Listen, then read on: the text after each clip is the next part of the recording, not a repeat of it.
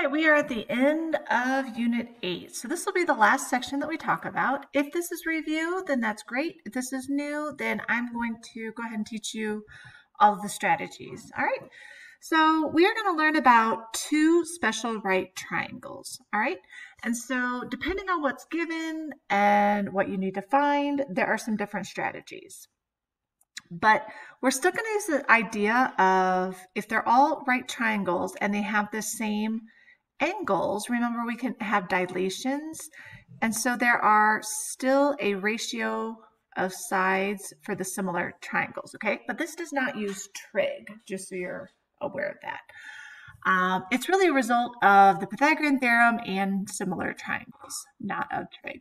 So the first one that we're going to discuss, I'll say it's kind of the easier of the two because there's less options, all right? And so it's the 45, 45, 90 right triangle.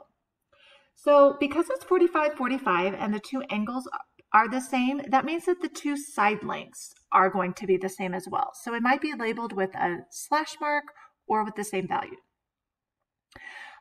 If we did the Pythagorean theorem, and I could prove it to you, if we let's say we didn't know what that hypotenuse was. If we want, I'll just say it's a quick proof. If we had one side is k and the other side is k, I would have k squared plus k squared equals our hypotenuse squared. Let's say we don't know what it is. Well, that's like 1k squared plus 1k squared, which is 2k squared. And then we would want to get our hypotenuse alone, we're going to take the square root of both sides. And so that would cancel out, and we would get hypotenuse equals, well, because these are being multiplied, I can think of that as root 2 times root k squared, okay? Root 2 doesn't break down, but root k squared is root 2 times k equals our hypotenuse. And so that's what we have right here. So it's not, you can get this mathematically if you forget to memorize these ratios. It's just quicker if you do memorize these. So I'm going to say memorize, okay? Or you have to do the Pythagorean theorem every time. That is an option for this triangle, all right? So there are some shortcuts, and they're listed right here. So if you want the hypotenuse, then that means you would be given a leg. So you take whatever the leg value is, and you're going to multiply that by root 2. If you were given the hypotenuse and you wanted to find the leg, you would take the hypotenuse and divide it by root 2. Simplify, and you would get the leg value. Okay? So I'll say if you want the hypotenuse and if you want the leg. These are what you can do as rules. All right, so let's go through some. You'll notice I do have 6 examples here, so I don't think it's super easy. These go quick, but it's always good to watch to make sure you understand all the scenarios. All right, so let's look at example number 1. So let's move this down so we can see both. I know that these are the two sides, and so if we want to find the other two missing sides, I know if that's 17, I know this is 17. And then once again, this is like k times root 2. And so if we want the hypotenuse, we take whatever the leg is times root 2. Now, sometimes that will simplify more, sometimes it won't. So 17 times root 2. That doesn't simplify. All right. If you're typing this in on a quiz, you'll just want to type in like 17 root 2 if you don't have a menu or something like that. All right. And I'll know. Let's look at example number 2. Now notice we have the hypotenuse. So our rules say we know it's going to be something root 2, and we have that our hypotenuse is 10 root 2. So some of you might already see what the answer is. If not, this says if we want the leg, we're going to take the hypotenuse and divide it by root 2. So here's my hypotenuse, and we divide it by root 2. Well, these are being multiplied, so I can reduce, and we just get 10. And so that means that's what the legs are. And so notice it's 10, 10, 10 root 2. Okay, some of you might have seen that, and that's awesome. If not, there's still a math strategy that helps you get it. All right, let's look at example 3. This is going to be a little harder. So I know these are my two legs, And so if that's 9 root 2, I know this is 9 root 2.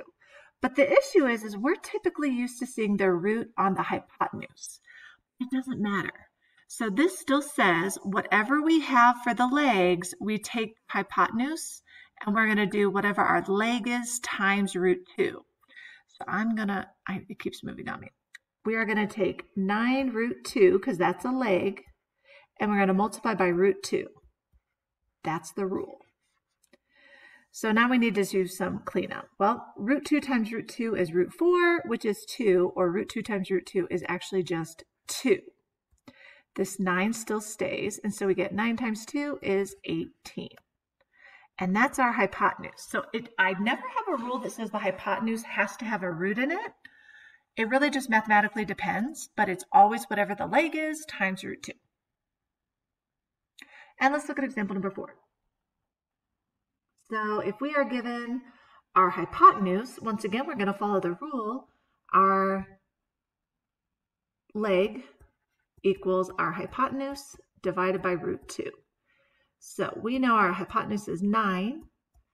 And if we divide it by root 2, that's what we would do. But typically, if this is multiple choice, you might see that rationalized. Remember, we just need to be flexible. So I'm okay with this answer, but if they rationalize it, we're going to multiply by root 2 and root 2. And so we get 9 root 2 over root 2 times root 2 is 2. So I might see this as 9 root 2 over 2. We can also write that as 9 divided by 2 is 4.5. They can have a decimal with a root. There's no reason not to. Or they might write it as 9 halves and then put the root next to it. These are all the same. So you really just have to be flexible with your answers if it's multiple choice. I'm okay with either one if it's not. All right, example number 5. We have 2 values and they're just labeled. And so we're given our hypotenuse. And so we want to do our hypotenuse and divide it by root 2. So we get 28 root 6, and we're going to divide that by root 2. Now, as a review, the way roots work is, remember, we can do them together. So the 28 is going to stay, and then I can actually divide these like they're both inside. And so 6 divided by 2 is root 3. Okay, and so that's what our sides would be. So 28 root 3 and 28 root 3. All right, let's do one that doesn't have a picture, but it says in a square. So I'm going to go ahead and label square. We know all sides are equal, and they all have right angles. It says the diagonal has a length of 30 root 2. So I'm going to draw that diagonal. I'm just going to draw one, and I'm going to label that as 30 root 2. This says find the perimeter of the square. So we want to find all 4 sides. So right now, though, I'm just going to think of this as one bottom right triangle, which if these 2 sides are the same, that means that these are 45, 45. Okay?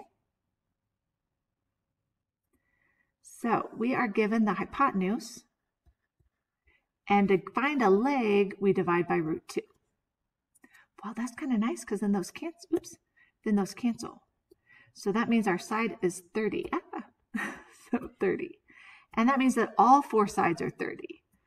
So our perimeter equals 4 times 30, which is 120. Okay? And so that's where we could use this information.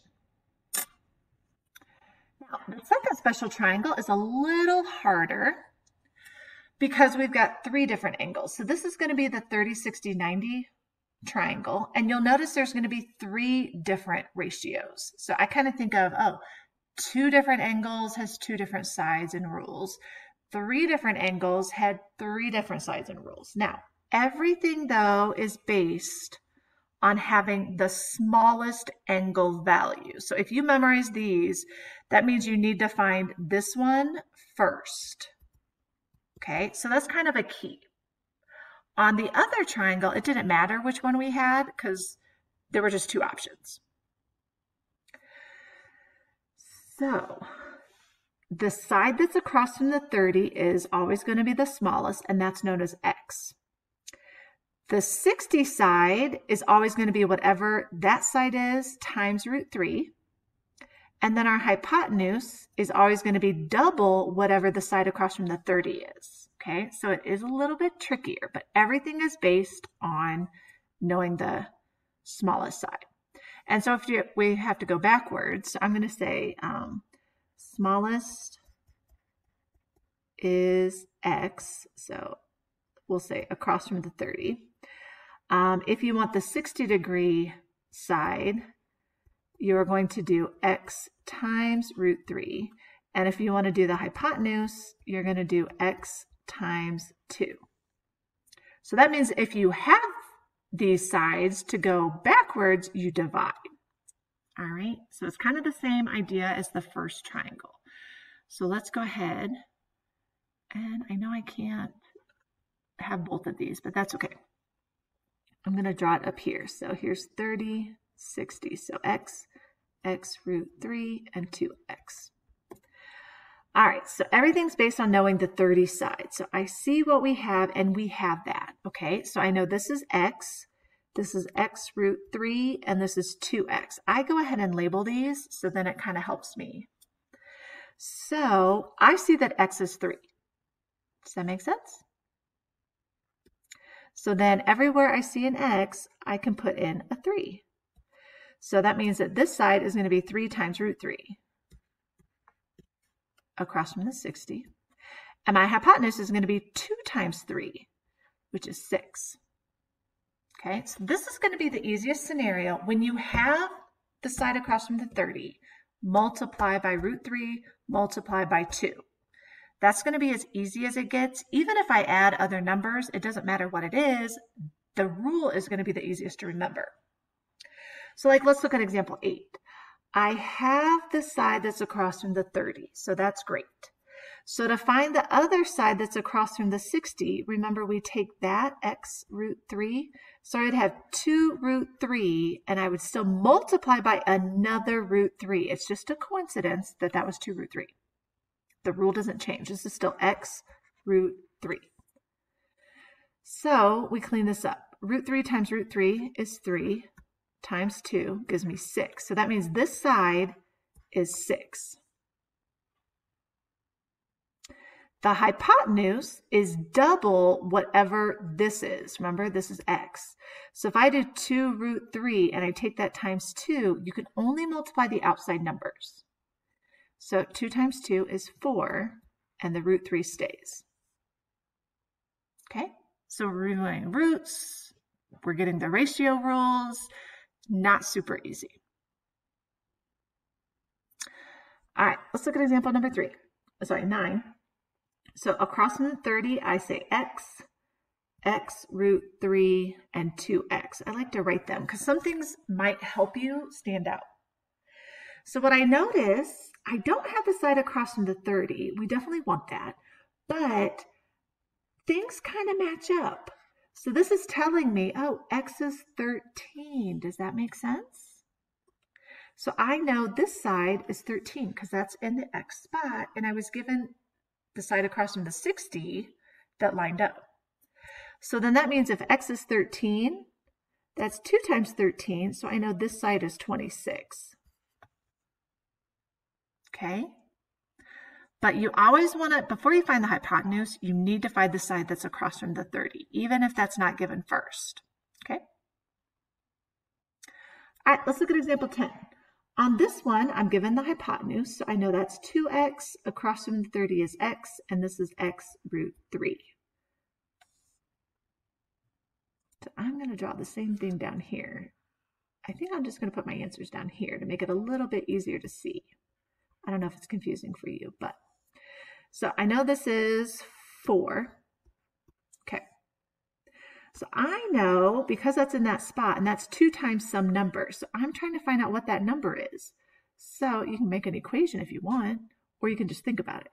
So divide by 2, and I know x equals 2. And so that means that everywhere I see an x, I can now put in a 2. So this side is 2, and this side now is 2 root 3. Okay, so that ratio still applies. We just might have to use it in a different way. All right, let's look at example 11. Across from the 30, x, across from the 60, x root 3, and the hypotenuse is 2 times x. So this one's a little trickier. So I know we can think of this as an equation. 2x equals 30 root 3. And so I want to solve for x. So we'll divide by 2, divide by 2. And so x equals 15 root 3. Okay. So I know this side.